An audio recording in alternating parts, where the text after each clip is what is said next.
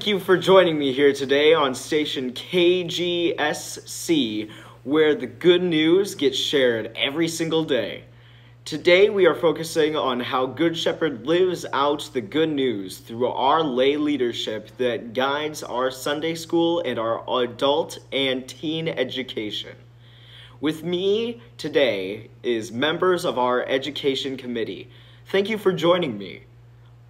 Can you share with us how your work with our adult and youth education helps our congregation live out the good news of the gospel and Jesus' love?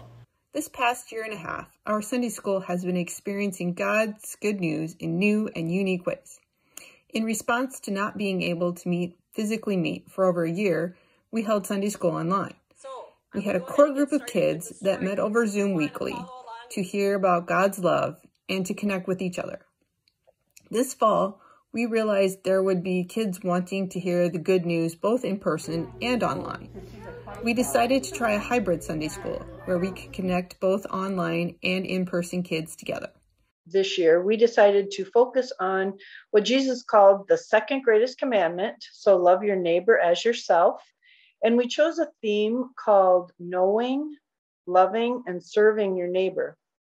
So we looked at the community needs assessment, and that identified financial insecurity, mental health issues, and substance use disorder as the top 3 needs here in Olmsted County.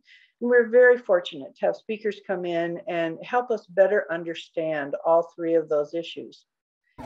My involvement with the youth room helps spread good news by members of the junior high and senior high group getting together and helping facilitate trunk and treat for other members. Hi, my name is Katie Keel.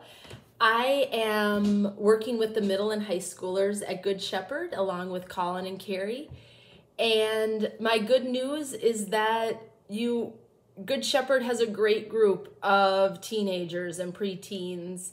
They show up, they want to serve the community, they want to talk about deep things. And I would just encourage you to enjoy them and reach out to them and encourage them on their path. Thank you for sharing. We are lucky to have such wonderful lay leaders that help to live, love, and grow through the good news of the gospel.